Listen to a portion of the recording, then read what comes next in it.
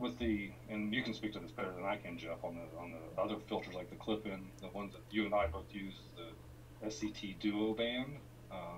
I live in a fairly light polluted.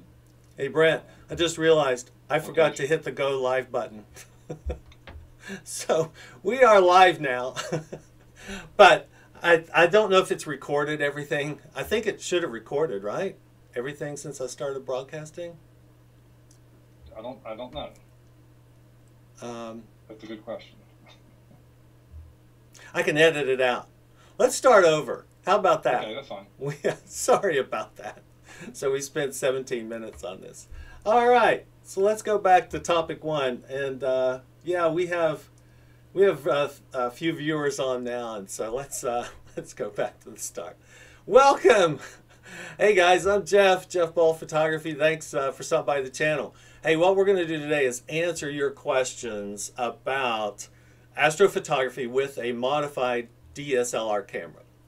What drove this? I think we're at a sweet spot where the value in a modified DSLR camera and the techniques and the database that's available and the benefits you get from it are at a sweet spot of value. And if you have a camera in your possession that you think you would like to modify for astrophotography, and we're going to get into what is modify, what's the benefits of modify, and you thought about doing it yourself, maybe you're a maker, maybe you like to tinker with things, then this is for you if you're on the edge there to consider whether or not you should go down this rabbit hole of modifying your own DSLR. So joining me is an expert here on the topic. He's a high school friend and a local astroimager friend of mine, and he's the director of IT services at Marshall University, and he's modified successfully 13 cameras, including 3 or 4 of mine. And please welcome Brent Maynard. Say hi, Brent. Good morning, Jeff. Thanks for having me on your chat. Thank you for stopping by. We really appreciate you. We got the chat room open. I'm monitoring the chat. So, and after I hit the go live button, it seems like things are working a lot better now. So, sorry about that, Brent. That's my apologies on getting this thing restarted. This is our first live broadcast, so. But I think we got some great information for you. Hang in there with us. We're going to answer some questions and go down this topic. So, I think first, Brent, we need to start off with the disclaimer, right? Any first steps down this roadway, you are voiding your warranties, right? That is correct. As soon as you remove the first screw out of your camera, you have voided all warranties for that camera. But the good news is I've done this 12, 13 times, and they've all been successful. See, it can be done. I got to tell you, Brent is very good at this. It's more intimidating than it actually is. Right. We'll show you some pictures, and we'll help you maybe hold your hand in some of that intimidation. But this is not going to be a walkthrough or a how-to, just an overview of the experience and the benefits and some of the challenges that you might face, and maybe some of the ways to navigate in and around those potential challenges. So, Brent, let's get into that. What is meant by modifying a camera? I think we had some pictures. I wanted to kind of supplement your conversation around that. So, what are we taking out? What are we leaving in? What are we putting back in? What happens here? So this is a Canon RP, and this is the actual sensor array after we dismantle the camera. And on most cameras, DSLRs or mirrorless cameras like the RP, there are 2 filters that are installed during manufacturing. One is a UV IR cut filter, and it has strong cutoff lines around 400 nanometers in the UV and about 720 nanometers up in the IR. And the second filter, the one that we want to remove, and you can see it there on your screen, which has a greenish cast to it, is an absorption filter. And that's the one that absorbs most of the hydrogen alpha line and makes the standard DSLR not that sensitive to the hydrogen alpha emission line, which we want for our astrophotography.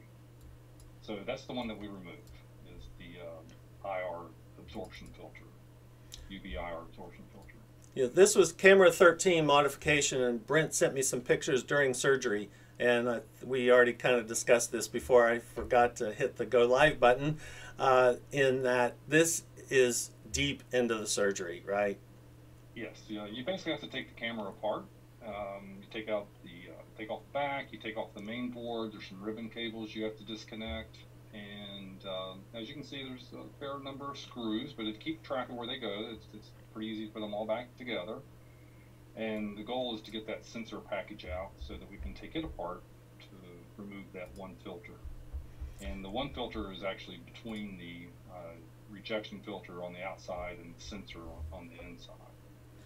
And Brent, one of the other topics I wanted to make sure we emphasized is the benefit that you get out of modifying the camera. And Brent and I talked a little bit about this before the broadcast, and while a stock camera has some hydrogen alpha sensitivity, this is a great resource that I ran across. Jerry Rodriguez, his website is fantastic, Catching the Light. It's a slightly older web page review, but I think it's very pertinent. What he does here, he takes a stock 60D on a dumbbell nebula, which is a multispectral object, not necessarily heavy with hydrogen alpha influence like many of the objects that we're going to be imaging. But as you can see, he compares the stock 60D versus a 60DA, the Canon stock modified astronomical camera. And he also has a modified T3i, and he did this under very controlled circumstances. And he goes into detail. I have the link in the description section of the broadcast link, and he goes into the signal to noise ratio, the improvement that is there, and it was slightly better actually with the T3i. So we aren't sure what Canon DA's, right, Brent? They may be putting another slightly more open hydrogen alpha filter, but maybe they're limiting it to some degree. I imagine they still have some type of filter in there for the reason that one filter is there, the absorption filter, is, it's color correcting. Our eyes are more sensitive to green wavelengths, and if you look at that filter curve for that filter that we removed, it really lets a lot of the green blue light pass through and really starts cutting into the red, and that's for taking landscape pictures and things like that, not necessarily for doing astrophotography. My guess is they put a second filter in there that opens that up a little bit more. Right. For the hydrogen alpha. And just from our perspective, Brent and I, have you ever put a non-modified DSLR on a long focal length for astro imaging, Brent? I have not. I've always just done a modified. Yeah, same here. So we didn't have a library of befores and afters. Our dark sky time is just so precious that when we go, we got to go full bore. But here's one of the comparisons I have. It's not perfect. It's not the same conditions, not the same lens even, but it is a wide field. It even shows in a wide field. This is with a modified camera. And so that's a wide field Milky Way. And the comparison is this. This is a non-modified Canon camera. That's the RP before modification. Actually, I have another one here. This is the Sony A7R III. And while I would love to have had a modified camera at this location, I didn't. And I just, again, it's not a perfect comparison, but I believe the red sensitivity, even in a wide field landscape use, is of benefit for these cameras. So to answer the question, is there a benefit to enhancing? I believe the answer is yes. I believe the benefit is mainly in terms of time needed to capture the signal. And Jerry Rodriguez goes into that with his article. Canon claims 4 times more sensitivity to the hydrogen alpha line with a Canon RA versus a Canon R. So it's really just improving the signal to noise and reducing the amount of exposure time needed to get the same total exposure signal that you're looking for versus a non-modified camera. Does that sum it up, Brent? Are we pretty good there? Yes. And I think you touched on a little bit the UV IR filter. For the most part, the belief is that we are not we are not removing the UV IR filters in most of these modern Canon cameras. We're just leaving those in place unless you really want a full spectrum camera to image in the infrared, right? That's correct. You know, some people like doing the UV photography, or like doing infrared photography, so they'll do a full spectrum mod, but I'll leave the filter in because I'm really just on astrophotography. Do most of these resources we're going to share later and on the link, do they also get into the decision point on the Astro mod versus the full spectrum mod and what to do there? Yes. Okay. Yes. I think we talked earlier as well. I do think it's something to consider. So if you do the full spectrum mod, you're going to have to use for your astrophotography some type of UV IR filter in the imaging train, right? That's correct. And it could be a clip-in filter. Maybe you could use a 2-inch filter, but I can say a couple of my concerns there are every piece of glass you put in that imaging train is a potential for reflection. And some of those clip-ins, if you have a Canon EF-S lens, that lens seats too deeply into the body, and I don't believe it can even mount properly if you have a clip-in filter in the body. Is that correct? Yeah, with the Canon lenses. With the Canon lenses. It's a problem. It's problematic.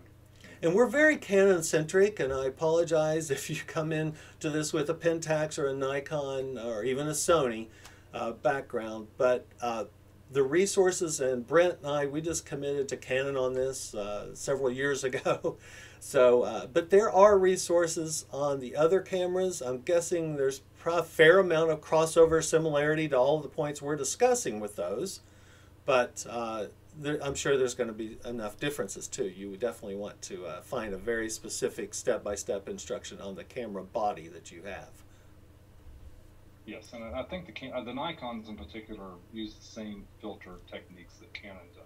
They put 2 filters in, and the mods, you remove the one to increase your sensitivity to hydrogen alpha. Okay. I see some really good Nikon modded on the AstroBin page. I don't know that I've seen a lot of Sony modded. I had that Sony A7R III for a brief period of time, and I have to tell you, it was just a beautiful camera. And to think that that could be Astro modified, I think it would just be amazing. But again, that's a very, again, you're always going to have to answer the question about the value risk and where is your balancing point, and do you want to risk a $2,000 camera body to this on your own? I'm not even aware of any of the modding websites. Do they offer a Sony mod? I think I've seen Nikon mods. That one site, Color Vision, may offer a Sony mod, but I'm not sure. Okay, so I just wanted to apologize. We're going to be very Canon-centric for the remainder of this conversation. Maintaining autofocus, Brent, that's one other question I had. What do you have to do, if anything, to maintain autofocus with Canon lenses? So for the older cameras, like the Rebel series, the TX series, the 3, the 4, the 5, the 6, 7, the T7, all the Rebel series cameras, if you want to maintain autofocus, you either need to put after you take the one filter out, you need to replace it with a piece of glass, either clear glass, or you could put another UV IR cut filter in there that has the same refractive index, the same thickness, and you get the sensor back in the same location, and then your autofocus can be maintained if you want to use it for like point and shoot during the daytime. With the RP, the latest one that I've done 2 Canon RPs, one for Jeff and one for myself. And the autofocus, I think the focusing technique with those mirrorless lenses are different. You know, it uses those focus pixels on the sensor. So I didn't have to do anything special to position the sensor in the right location or put any additional glass back in to keep the focal plane at the same location. And so with the newer cameras, it seems you don't need to worry about that. And I not had any issues. And I still use my RP for daylight shots. I just have to do some color correction. Right. Use custom white balance or something like that. But it takes great daytime photos, even with the filter gone. Right, You right. have to do some little post processing on your daylight, just like you do your astro images. Yeah, that's pretty amazing. I remember Brent has done, I think, I don't know, a T1i, a T3i, a T5i, and an RP for me. And I remember I was having a conversation about autofocus, and I remember you telling me you had to do some glass replacement just to maintain an autofocus with Canon cameras. But that's pretty amazing what technology they're using today to maintain that time. So Brent, what is the easiest camera? What's the easiest camera to modify so far? And have you modified every Rebel? I've done a 300, and I've done the 400D, which was a precursor to the T1i. The 450, I did 400, the 450, the T1, the 2, the 3, the 4, the 5, and then I've done the T3 and the T6, and also the I think it was the T1000 or the T1100, all the Rebel series, and then I've done the RP. And by far the easiest is the Canon RP. Whoa, really? Camera. Yes. Wow, that's amazing. And the main reason, the hardest part of doing the mod, the most challenging, is getting the ribbon cables back into their connectors. Just getting them. Oh, can you bend a pin or something? Is that the risk? No, it's just trying to get it. They're all ribbon cables with the flat surface with the flat connector, and just trying to get those all seated properly. And on especially the Rebel series, some of those ribbon cables are hard to get to. Very tight corners. You have to get around to try to slide those back into the connectors. With the RP, it's all laid out. Everything's easy. It's just easy to get the cables off. It's easy to get the cables back in. So relatively speaking, how much easier than like a T3i? This is me asking personally. It probably takes me a half an hour to 45 minutes longer to do the T3 or 2, the TX series than the RP, just because of space. Is a little bit of a function of space to work in? And in reality, just getting up and walking away, because you're sitting there so close, trying to maneuver these ribbon cables on some of the older cameras that are a little. I mean, I've always got them back in, but the RP has been the easiest. Well, you've kind of changed my whole perspective. I was coming into this thinking that Jeff might modify a T3i, and now I'm like, my advice would be to watch the Canon RP prices in refurbished or used and pick up an RP. We're going to look at that here in a little bit, pricing and value and what might be recommended. So and the T3, the T4 and T5, they're not that hard. It's just a little bit. There's that little extra challenge of getting those ribbon cables in and seated properly that you don't have on the RP. Well, that's actually my next topic, Brent. Is I was going to dive right into that value proposition. So we were on these web pages earlier. We had KEH up here, and we were just doing a search and looking at some of the modded, some of the bodies that were available. I mean, you have some options here, Brent. Sub $100 frame bodies. I'm sorry. Sub $100 bodies that you could potentially modify with very little risk in money, and just a great, make it type of experience for yourself. If you had that, here's a T4i, $266, and so I think that. But what you pointed out to me earlier, if you go onto the Canon refurbished website, here's a refurbished RP body for $800. That's a full frame camera, and if you're saying that's potentially one of the easiest bodies to modify, then wow, that really jumps out at me as a very strong value proposition for the best value in modifying your own camera. Yeah, I was surprised when I went through the process of doing the RP. The other thing to take into consideration if anybody's interested in picking a camera to do this on, the T3i is probably the best value in that you get the articulating screen, which this comes in very handy the older you get, so you have to get down on your knees and look up through the viewfinder. With the articulated screen, you can position it to whatever angle that you need it to be, and so that's one that really helped with the, live view, autofocus. Focusing makes focusing it's much easier with the articulated screen. Right. And the RP has the articulated screen. Everything after the T3i series has the articulated screen. Yeah, I remember when that came out, Brent. We were as giddy as Christmas Day when that articulating screen came out. We had spent a lot of time in very awkward positions looking at the back of a screen on that. So we were going to also, Brent, talk a little bit about some resources that are out there.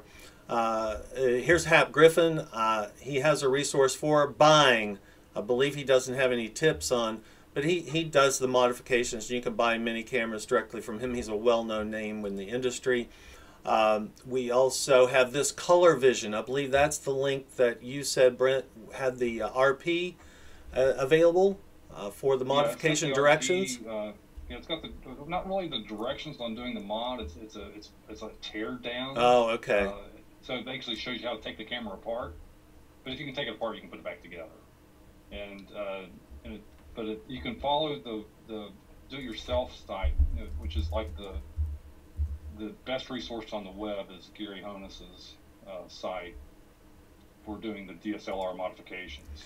Yeah, here's Gary's site, and it goes step by step, very detailed, and it is by far the best resource.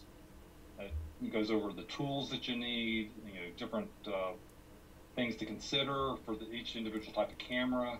Now, this is primarily the Canon T series, the T3i, T3i. Right. You can see at the top there what he does. Now, I don't think he hasn't updated this with any of the newer mirrorless cameras. Right. Yeah. Here's his main page, it's busy, but yeah, this page just has amazing information on it, and I don't know. I think somebody in the Novak group wasn't sure if he was still offering the modifications or not himself. He's not. Okay. Yeah, he's not doing that anymore. But what a resource, a great resource, like you said, on the T series. So that's just a great resource there. So we got Gary. Pat Nadolski, I think, is the one who wrote the breakdown article back to that Color Vision page. Yes. And I have links to these resources we've just discussed in the description on the show notes. So please check that out. And so you've already kind of touched on one of these next topics, and that is some of the things to consider when choosing a camera to modify or dedicate to astronomy, and that was being the articulating screen.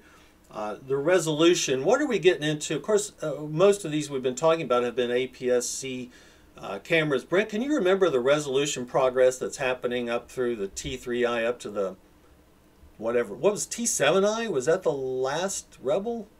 I don't know if they have the T8 out yet or not. I haven't looked recently since I kind of jumped over to the full frame side of the house with the RP. But starting with the T1, I think the T1 was around 15 megapixel, somewhere around there, and then the T2 series, I think they jumped up to the 18 megapixel APS-C size sensor. There's pros and cons to that. You have pixels, but the pixels get smaller, which can become an issue because you have to really start cranking up the gain in order to get enough photons hitting those individual pixels. That's one thing that's really nice about the RP is I think it's a 24 megapixel camera, but it's full frame, and so the pixels are relatively big. Are they 5? They're close to 5 microns, I think, pixel size. And so there was one site, and I have to see if I could find it. There's one site that did some what the quantum efficiency is on all the cameras, and the RP rated is one of the highest quantum efficient cameras out there. Because I remember you bringing that up. I'm going to make a note, Brent, that I want to provide that as a link in our resources on the quantum efficiencies. I'll find that link and I'll send it to you. I just now remembered that. But So that's one good thing about the RP. Now the RP is the same, according to people. This is not something that Canon has announced, but according to people that have done the pixel peeping or whatever, that the RP sensor is the same as the Canon 6D Mark II. It's basically the same sensor. Okay. On those two cameras. Okay. And there's lots of good Canon 6D Mark II images out there that people have modified the 6D, and so you can kind of use that as a basis as well. There's not as many RP mods out there yet, but I think as people find out that it's fairly easy to modify, you might start seeing a lot of RP images out there. Well, the Canon RA, the full frame, has just been fantastic to work with. I've seen a dramatic improvement in the signal to noise, less of that walking noise phenomenon that you can see in those APS-Cs. They're all great, but now that we're having this conversation, I am definitely more inclined to really supporting if someone can take the risk on that RP and find the value and feel comfortable with that. Wow, what a great value, I think, in getting a full frame camera. Here's a tip. Here's a tip that you can do. They still do this with Canon. I don't know if Nikon does something similar, but if you have an old point and shoot camera, an old Canon, Sure Shot or whatever these, any old camera that you might have, you can call the Canon loyalty hotline. And that's another resource. I'll give you the link. I'll give you the number for that. Okay. Look it up. But it's an 800 number that you call, and you say that you have an old camera that you would like to send in to recycle, and you can. They will look on the refurbished store, and they will see what cameras they will give you an additional discount on. And sometimes that's been as high as 25%. So you look at the refurbished price, and sometimes they'll take 10% off of that. Sometimes they'll take 20% off of that, or even up to 25% off of that price. So it actually helps get the camera even cheaper. Wow. And that's what I usually do. Is I have, I've always had some old cameras around, some old. I have a Canon Elon 2. I wonder if they'll give me any credit on that. It's my last. Give it a shot. It was my last film camera, point and shoot film camera. Thank you. That's a great tip. The other thing, Brent, we wanted to kind of dovetail onto this section was another consideration for a camera, and that is you and I have both experienced what I call the ASI Air revolution. And I think it's important to consider now. Of course, you've kind of been moving me down the RP path, but I got to tell you, Brent and I are working on another little rabbit hole project, and that is getting a Wi-Fi connection to these full frame cameras from Canon via Astroberry or Stellarmate. I'm struggling with that topic, but this is the point. The ASI Air has revolutionized for me the convenience and ease of access at the scope, the reliability of my gear at the scope. So if that's important for you, you need to make sure what the camera you select is in the supported ASI Air camera bodies. Now, Brent, I really struggled in finding an updated list. I think this list is a little bit old, but they've been promising an updated models, but they seem to be hesitant on doing that. Am I correct on that, current from the ASI Air? We're hoping. There are several people out on the Facebook page, the ASI Air Facebook group, that keep requesting the Canon R series. And same thing on the Nikon side, that they seem to be lacking on support for the mirrorless cameras so far, but they keep coming back saying that it's coming. So we're hopeful that the next release of the software will support the Canon R series. And that would include the RA and the RP. Well, I can't tell you so far my experience, and I know it gets into those indie drivers, and I'm very much a novice on this. Again, just to reemphasize, Brent is IT director at Marshall University. This is his specialty, and he could probably walk me down this when he starts to get some time in on it. But I've had trouble. I don't think those drivers are, because Brent and I had speculated that ASI Air was being reluctant on adding support to cameras that may be competitors to their newer camera offerings. Especially ZWO has started going down the full frame camera route.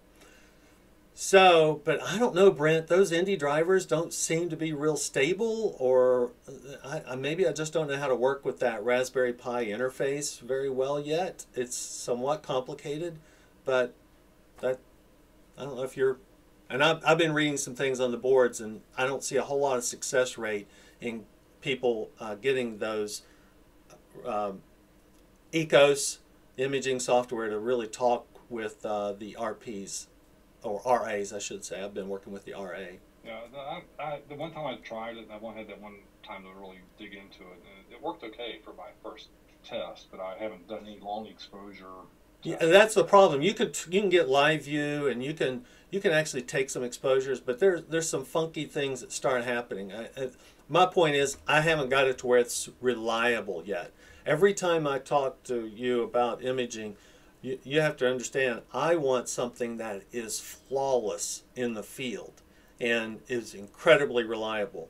I've spent too many Star Party nights watching people get frustrated with their equipment and not getting anything done. So when I take something out into the field, I want it to work.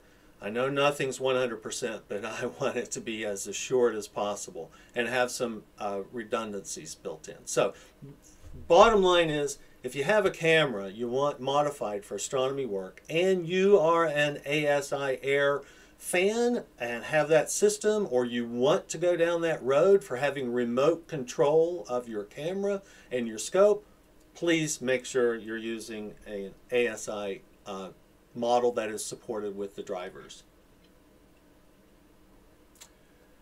Okay, here's where I had my question. Maybe people weren't listening, Brent, a minute ago, but I was going to ask about the first Canon camera that did have that articulating screen. And Brent did mention the T3i, but there was actually, I believe, another camera that had it slightly before. This is so if you know that answer, put it into chat. Which Canon camera had the first articulating screen? And that's a pretty important feature that we really recommend.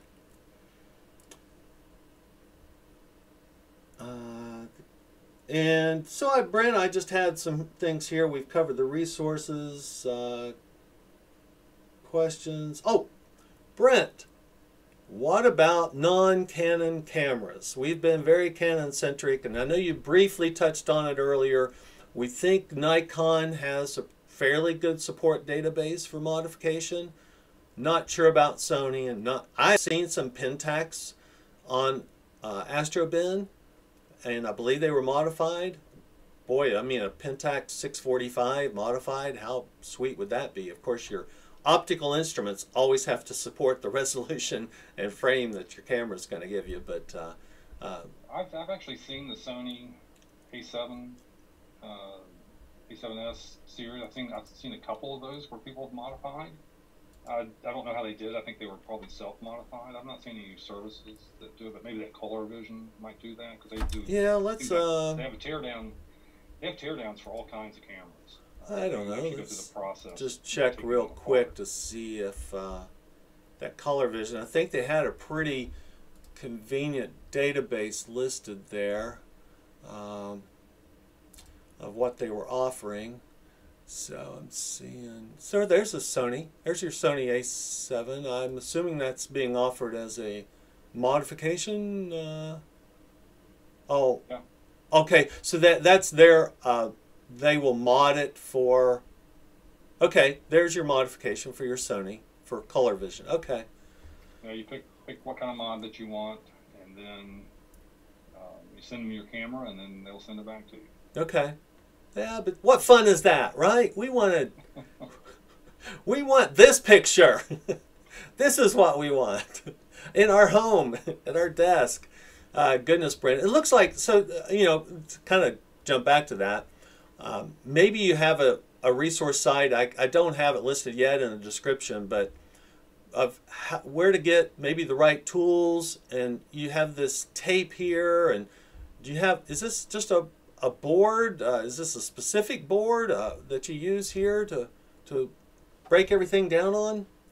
That is a Dollar Tree foam board. So absolutely perfect. It's just foam board, and so what I do is I just take a piece of masking tape, or and then put it, not masking tape, but just a piece of cellophane tape, and then just put the sticky side up on there, and that way. And anchor it here with some.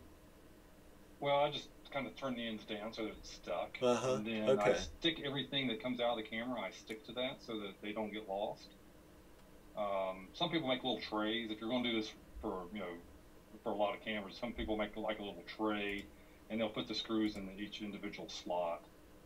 But the tools, really the main tools. While you're talking, Brent, so what I think I might do is show your video. Okay.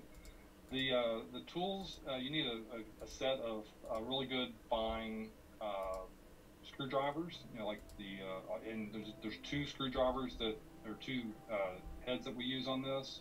One's Phillips, and then a Torx 6 or Torx 7, depending on the model of the camera, and that basically is the only two drivers that you need. Is a Phillips and a Torx. Just make sure they're good quality. I got the kit that I'm using on Amazon it was like $16, $17, so it's a pretty nice little set for doing this type of work. Then you need a pair of tweezers to help with some of the ribbon cables, and these little plastic tools that come for doing iPhone repair. I've repaired some of my kids' iPhone screens where they break them, and so you need these lift-up tools. That's the little plastic tools you see there in the video, the green and the blue. Mm-hmm. And those help pull up some of the connectors. There's little clips that hold the ribbon cables in place, so you use those tools to just clip them up.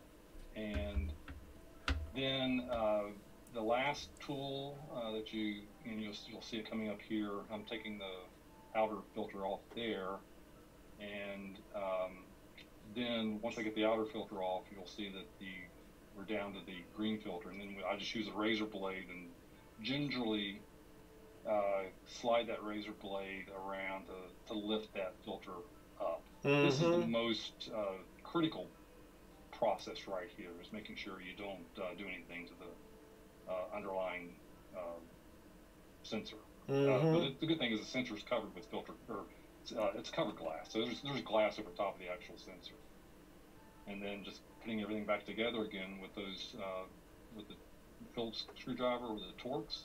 This is putting the sensor array back in the camera and positioning it back. You can see some notes that I made on the board there about where these screws are located. There are 3 screws holding the sensor array in place, and I basically am indexing where those screws need to go back in to make sure that the sensor is still in the correct plane, so it's not shifted in any one direction or the other, so that I don't have any issues with one part of the frame being out of focus. So that's why we make sure that I get those screws back in the exact location that I want them to be back into. So that's what some of the notes are there on the board. And then this is just doing the reassembly, just going back, just the opposite direction, just putting all the screws back in. And there's some couple little places you have to take the rubber housing. On this image here, you can see that it's shifted to the red, which is good. We've changed that, and these are some images that I took with my modified RP here in my driveway here in Hurricane, West Virginia, and it really does make a huge difference in the hydrogen alpha sensitivity. I have a link to Brent's YouTube page and to this video specifically, and I think it's amazing. Thank you so much for putting that together, and that was just done. That's how Brent spent his Thanksgiving holiday. Thank you so much. It takes about an hour time to do from start to finish. Once you have everything kind of set and ready to go, it takes about an hour to do the model. It's very intimidating looking to me, I have to be honest. And to someone like you said, you've been down this road now several times, and I'm glad to have you as a resource if I ever consider going down this. But I still think I might entertain that T3i, somewhere around that model range type of an attempt, because oh, they're not that much harder. It just you can get, you just have, sometimes you have to get up and kind of walk away, let your eyes relax, right, because you're down there, looking at some really fine details, and so sometimes it's just good just to get up and walk away. So you're saying, like a first timer, the time commitment you would expect. What would you think of a first timer sitting down to do this? Time commitment, breaks. Well, let's work in some breaks. 15-minute break every 15 minutes, maybe. For your very first modification, if you follow like Gary Honus's website and you have the step-by-step, it's going to take you 2 or 3 hours. Mm-hmm. Your first time. Right. Once you build the skills, and you do a couple, then you know what to look for. You know what to do. Right. You're not sitting there reading instructions, 2 or 3 times. Yes. Which screw are you talking about? Yeah. So it does. Yeah. The first mod does take longer, just because you are focusing really heavily on the instructions. Yeah. Yeah. I would be very intimidated by it, but I think. Thank you. You're giving us hope that we could do it. Is there a Canon camera that is not possible to be modified?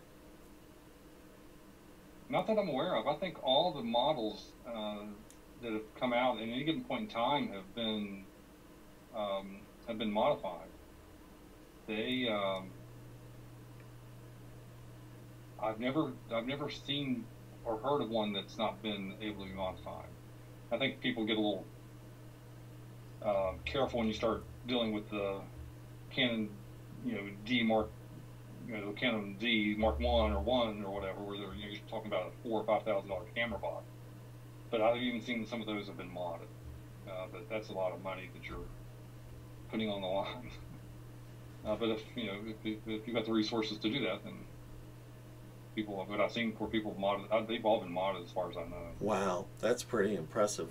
So let's get into some questions. We had some questions come in, and I think we've kind of been, or at least around the edges of answering most of these. And let me see if I can pull that up again. Go to notes. So David Stokes from Novast asked, he wanted some before and after examples, and I think for me that one of the better is the Jerry Rodriguez page that we shared with you earlier, where Jerry goes over the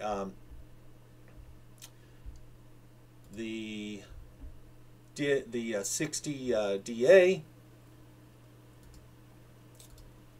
and if I didn't close that window, I may have closed the window. No, there it is. So the 60 DA, the 60D stock, and the modified T3i. I think those are great examples. And again, what Jerry did here, all the exact same control parameters, same total exposure time. No, I don't believe he used any type of light pollution filter on these at all. That's a whole other topic. I believe these were totally unfiltered, just the modifications, total exposure time, and you can just see that the signal of the 60 DA and the T3i is for the hydrogen alpha, again, in a multispectral object like the dumbbell, significantly increased for the same amount of time. So I think that's our best before and after. The other question, clip-in filters. Did we get into clip-in filters yet, Brent? We've kind of done this presentation twice now. I don't remember if we talked about clip-ins on this. Well, what I do is I use the SCT dual band clip-in filter. I live in a fairly light polluted location here in West Virginia, so it helps me be able to do 3 to 5 minute exposures to really pull in some signal. I could not do that normally without the filter, just because I would be overexposed in just a couple of minutes, just because of light pollution. Now, if we can get up into the mountains of West Virginia, up around Spruce Knob or Blackwater Falls or Green Bank, I don't need to use a filter because the skies are so dark that you don't need to worry about it. But here, I'm always using the clip-in filter for the most part, unless I'm going after some galaxies, and then I'll just, during the winter time when it's, the moisture levels are down in the atmosphere, so I don't get as much sky glow, I can do some decent galaxy work in the winter time. without a filter. Yes, I agree. The STC dual narrowband filter is amazing. I have used it in both APS-C size sensors and full frame, and it has worked wonderfully. You can be very creative with the filter, getting it more close to an RGB type presentation if you want, or you can even start to play around with the Hubble palette type of color mapping. And so it's fantastic. I love the STC. I do have the Optolong L Enhance 2-inch that I'm hoping to experiment with here a little bit, but this is getting a little bit off topic. But you don't have to use those clip-in filters, obviously, if you're, like Brent said, at a dark sky. If you do the full spectrum modification and you are looking for a clip-in UV IR filter, I believe Astronomic makes those clip systems for almost every Canon body type, and so that can be on their website. So, and they show you, I've had Astronomic filters in the past. I can tell you again, just to reemphasize, every piece of glass in an optical train is potential for reflection. Now, you may have one optical system that doesn't reflect back off of that clip-in filter, and you may have one that does. I know I have a refractor with a focal reducer, field flattener, and in that arrangement I did have some reflection on one of my clip-in filters. I can't remember exactly what it was. And of course, all the coatings on all of these optics can obviously play a difference. But so you'll just have to experiment with your optical train with the clip-in filter, and if you get reflection with one, maybe experiment with another brand or manufacturer and do the best research you can on coatings that's available online. Now, if you scroll down on that page to the clip-in filters, you can see on down. Keep on going. Yeah, keep on heading on down. Yeah, so you can see right there that CLS filter. Yes. That's the color correcting filter. So that's the same filter that we take out. So if you want to put your camera, after doing a modification, and you want to put it back into being able to do point and shoot without having to do the color correcting and all that kind of stuff, that's the type of clip-in filter that you can put in. Excellent. To re-correct your color balance. So if you want to use it still for daytime shooting without having to worry about post-processing, then you can, or custom white balance. Exactly. I think that's a good thing. I mean, do you always want to pull every photo into Lightroom, Photoshop, and do the correction? You know, maybe not. I mean, it takes time. So, yeah, the better in-camera you can get. I've not used it, but I mean, and you can even do your own color balance, have a fixed color balance in camera. But I think it's a good thing. Maybe I ought to look at that a little bit more, Brent. I don't do that a whole lot. And oh, Brent, here's a very important question that David asked. What can go wrong with the mod? The most common thing that I've had, that I've seen, and it's happened to me a couple times, is, you know, I put the camera back together and something's not working, like one of the buttons isn't working, or you know, so what I have to do is take it back apart, and so it's always the ribbon cables. So I'll reseat the ribbon cables, making sure that they all have good connection. And there was one time I did one, and it was I talked to Gary about it. Actually, Gary, I sent Gary an email, said, "Hey, this happened. Have you seen this before?" And he said, "Oh yeah, that happens." It was like one of the T1000 series where the ribbon cable naturally wants to flip over, and so when you take it out, it flips over 180 degrees. So when you go to put it back in, you're putting it back in upside down. You have to flip it back over again. It's because they're kind of springy. So I just flipped it back over and split it back in the proper way. I just wanted to double check my notes, Brent. This Dave was actually looking at modifying a Canon 60D that he has currently. Do you know anything specifically about the 60D? And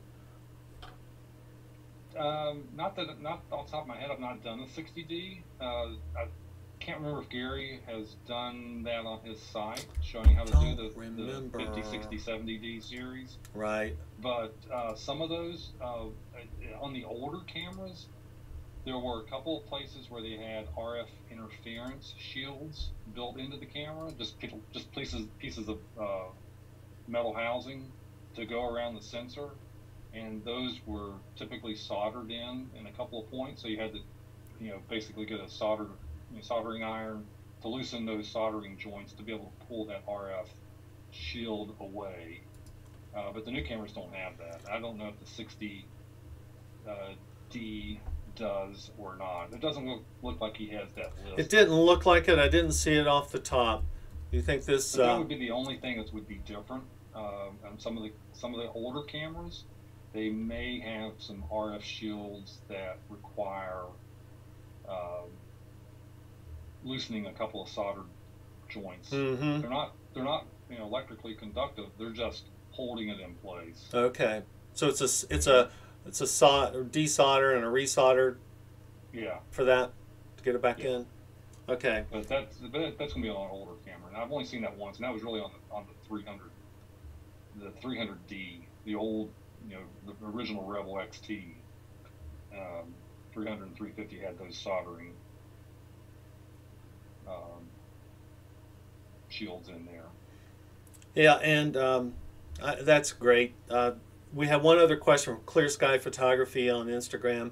Again, it was just talking about clip-in filters. So there's a lot of interest in the clip-in filters and what do you need to use. Obviously, so based on our discussion, if you're modifying, if you get to that decision point on your mod and you decide, I want an astro camera, I don't want infrared, then you really are not looking at needing a clip-in filter of any kind.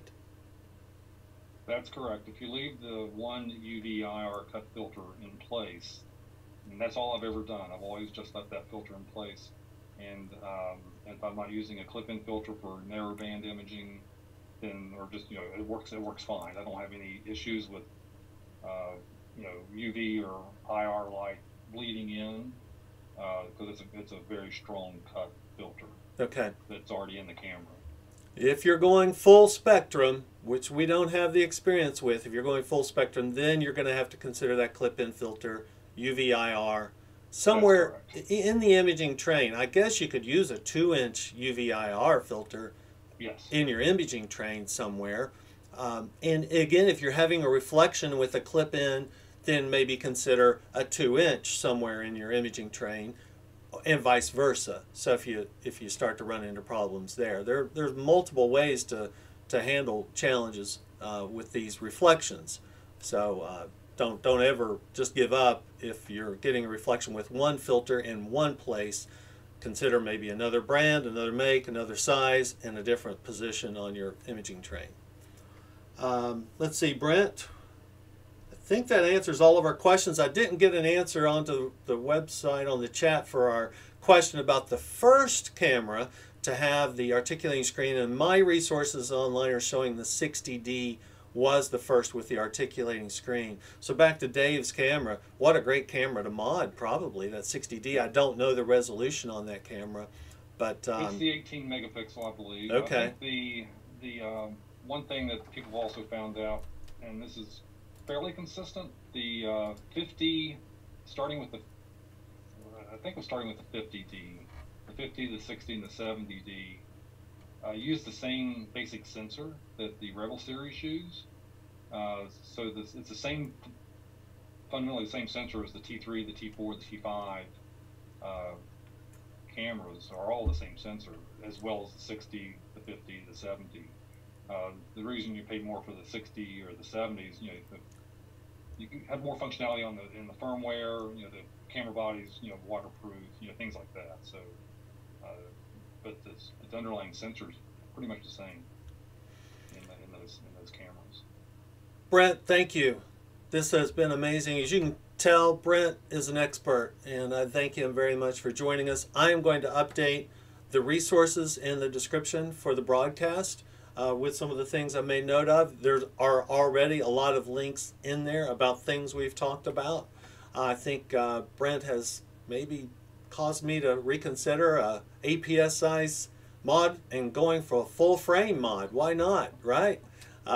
it's a great project, and I think what Brent does is amazing on these things, and he does make it look way too easy. I think you're probably right on the 3-hour window for a first timer on a mod, just to have an expectation. But it's kind of encouraging that it sounds like that ribbon seating is the biggest challenge in terms of making sure you get that right. Yeah, that was always kind of the toughest part, making sure you got those all back in and taking them out. But this camera is just easy, easier than the previous cameras. I was surprised. I thought it would be more complex. Yeah. Actually. Oh, I would think it would be around that that sensor housing, something getting messed up there. Now you showed a great technique. Now remember, I have a link to that time lapse that Brent put together on the description section. So I think that's a great little visual, especially on maybe that technique on the removal. Is that a common technique you have to use with the razor blade? Yeah, you have to use a razor blade. On any, you could use a very fine edged knife blade as well, and just go around. What you don't want to do is break the filter, because when you break the filter, then you run the risk. Now you're going into the middle of the device, right, and trying and then you might get little glass shards on the glass. You got to make sure you get that all cleaned off. And so it's best just to take it easy and slow through there. And if it's problematic, I've had to do this on, I think it was like the T1 series, the T1000 series. There was a camera I modded for that one time, and that double-sided tape was extremely tacky. It wasn't wanting to release, so I just took a blow dryer and heated it up just a little bit, just to get it a little bit soft. Right. Same technique you use on repairing an iPhone or something. You got to get that glue a little loose, and it makes it pop off a lot easier. So you have replaced an iPhone screen? It's been a while back. I don't. Okay. So yeah, Brent's a great expert on this. So thanks so much for joining me. Hey, if there's a topic or conversation you'd like to see me host or maybe lead, drop it in the chat or drop me a line. You know how to get with me. Again, I have a link to Brent's YouTube. Any other ways to get in touch with you, Brent, I need to include if you'd like? I got your YouTube link. Just, YouTube, or you can, I don't have a problem, just email, just brent.maynard@marshall.edu. Yeah, Brent's a great resource. And, I hope we get back to the live Star Party world in 2021. And maybe we can all gather around and have these in-person conversations. So thank you to Brent for joining me. I appreciate you greatly. Thanks for joining the broadcast today. And I hope good luck with your modification. And it's a great time, I think, to get a value in a camera that can be modified for astronomy that you can do yourself. What a great little maker project that I think is very rewarding. So, Brent, I'm going to say thank you. And thank you, Jeff. Everybody on the broadcast, thank you for subscribing and liking. And clear skies.